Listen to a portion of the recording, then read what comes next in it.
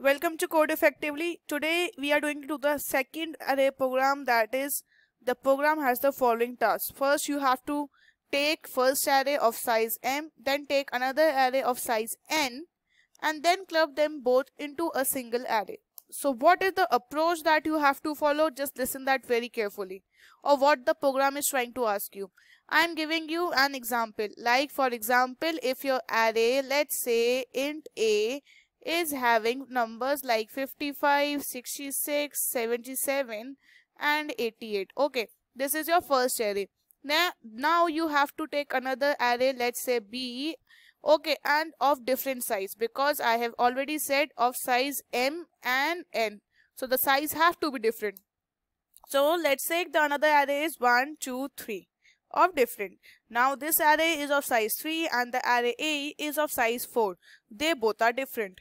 So now what you have to do in the third step, club into a single array. Now you have to make sure you have to make another array C and you have to club A and B in a single array such that it will have 66, 77, 88 and 1, 2 and 3, all the elements of A and then of B. This is the whole process that you have to do, or this is the whole thing that the question is trying to ask you. So this is an important video. Watch this. First I will start with the directly programming approach, because you know how to start an array or how to take the array elements. So without wasting any time, let me start. So this is my basic static void main, and now int let's take array of size.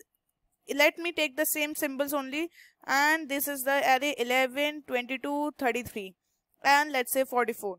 Okay, and now another array, let's take int b of size different, that is of let's say size 3 only, 1, 2 and 3. These are the elements. I will write it there of size 4, and this is of size 3, so that the users may not get confused that I am taking all the same size. So I have to now make sure I have to take C, and now we know what will be the length of C. The length of C will be equal to the length of A plus length of B, because we have to show all the elements of A and B. So I have to declare int C is equal to new int, and what I have to do, declare the size. So the size will be 3 plus 4, that makes 7. So the size will be 7. How?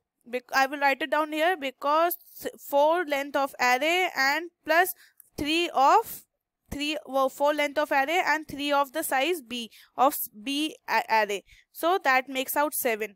Okay, had it been, let's say the user will be inputting the length m and here the user was inputting the length n. So what the size would be, you should have just defined like here new int, and you would be writing like simply int C. Then after RHS statement would be new, and in int you would be writing m plus n. Like this. Okay, the size of m and the size of n, like this you will be if the user would be inputting the values like from buffer reader. So this was the main thing. After this you have declared. Okay, now what to do? Now you have to just make sure you follow my programming statements. Int I is equal to 0, I less than, and what is the value of, what is the size of this first array? A is 4, so we have to make sure that it is less than 4. First we have to transfer all the elements of A to C. Okay, I will write here transfer the elements of A to C. Okay, first we are using A array and we are transferring the elements. Okay, so in this you will write C at I is equals to simple A at I. We are just transferring the elements, nothing else. Now again what I will do, I will just close the for loop. I got my elements transferred from A to C. Now for transferring the elements of, I have to transfer the elements of B also to C. So what I will do, I will just make sure do the same thing till C. What is the length of the second array? That is 3. So this is the normal steps. Now I have to make sure, because my C array would be filled till the length of 4, because my previous element or the previous array A length was 4. So I have to start my indexing from 4, because if I don't start my indexing from 4, so what happens? The element of B will override the elements of A. Okay, so I will just write 4 plus j, so that in order the elements get printed of B. Okay, so this is j. Okay, now I will just write here the comment that to transfer, okay, transfer elements of B. I will make a dry run, don't worry, from B to C. This is my program. Now I will just display C in order you can get that whether the elements are being displayed or not. So just in order to check. So I will display C only here, and the C element is just K plus plus C.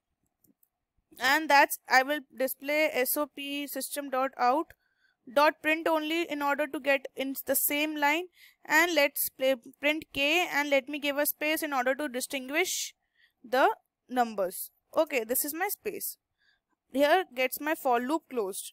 So I hope now you are understanding. I will make a dry run, don't worry about this. So let's see whether the numbers are displayed or not. So you can see, okay, it's all, sorry, I just displayed, it's K at A at K and C, because we are displaying this number at C, so it will be C at K. Okay, so now let's see whether it will run or not. Yes, you can see the elements were, let's see, the first elements of are the of A 11, 22, 33, 44, and then the elements of B are displayed 1, 2, 3. So we got all the values of A and B transferred to C. Now let me make a dry run for you, because it is the essential part. Until and unless you don't know the dry run, you won't be able to solve it. So now let me make a dry run. It's very easy, nothing to bother about it. The programming concept was easy. Just have a look on the dry run. Okay, so what we were actually doing was int A. So this was my int A. Wait. Okay, my int A. After this int A, I have to just make sure, I will just write the full code here. Okay, now let's start. So my int A was containing what? It was containing 11, 22, 33 and 44. Okay, and my B was containing what? B was containing, let me write here. It was containing 1, 2 and 3. Okay, this is a dry run, that's why I have make blocks and not be specific about the syntax. So now my C is from 0 to 7, because I have added the length, so I will write C will go indexing 0 to 7. Okay, so what happens when we are running this value? We are running the first for loop. In the first for loop, when I value is 0, I is 0, so what we will have? We will have C at 0. What the C at 0? See, this is the blocks. These are the blocks. Okay, let's say these are the blocks. So when these are the blocks, so at C at 0th position, the value of A at 0th will be stored. What is the value of A at 0? It's 11. So we will store 11 at A at C at 0. This is my C block. Again, when the value of I gets increased, the value of I gets 1. So A at I is equals to, what is this? C at I is equals to A at I. So at one position you will get the value what is at A at I. It's 22. 22 gets displayed. In the similar way, when I will getting 2, we will put the value of A at 2 at C at 2. It's 33. Okay, and in the similar way, I gets 3 and then 4. So we will get 33 and 44. This is how I will be at, sorry, this 4 won't be running, only 33 and then 44. Okay, as soon as the value of I gets 4, the condition gets 4 because it's less than. Okay, now in this next for loop, what happens in this J for loop, what we are doing, let's see. In the J for loop, see, already C is filled till 3. Now we have 4, 5 and 6 only left. Now if I start, see, the main thing is we have taken C at 4 plus, what is this? 4 plus J, because J is controlling the for loop. Okay, at B at J. See, if I had taken not 4, so what happens when the value of J will be 0?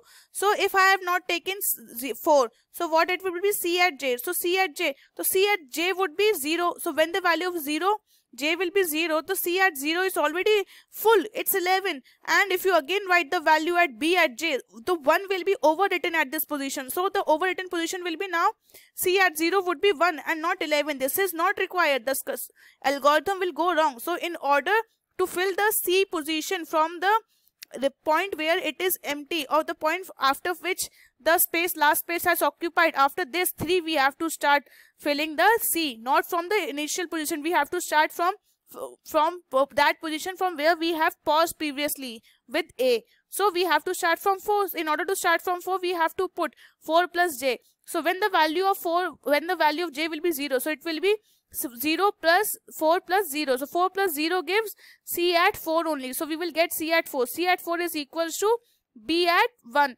So what is a b at 0? What is the value at b at 0? 1. So we will display 1 here, or we will put 1 here. Again, when the value of j goes 1, so we will display c at 4 plus 1. So what is c at 4 plus 1? C at 4 plus 1 gives you 5. So c at 5 is equals to what? B at 1. So what is the value of b at 1? 2. So 2 will be displayed. Okay. So in continuous manner, to get the array stored in the continuous manner without overwriting any value, we have to use this statement that whatever the length of the previous array or the previous first array we are storing, we have to continue. Had it been the length m, so it would be m plus j. Okay. For any other number, if we don't know the exact length, so it would be m plus j. We have to calculate the length of the first array, that is m, and then start with m plus j. And then again the value of j will be 2 and the value of j will be 2. So 2 plus 4 gives you 6. So at position 6 we will get b at 3. So b at 2. b at 2 is 2 only. b at 2 is 3. So b at 2 we will store b at 2 we will read 3 and we will store it at c at 6. This is 3. This is how the entire programming was working, and you got the output. Okay, this is important. You should know what you are doing. That's why I just gave you a dry run of this.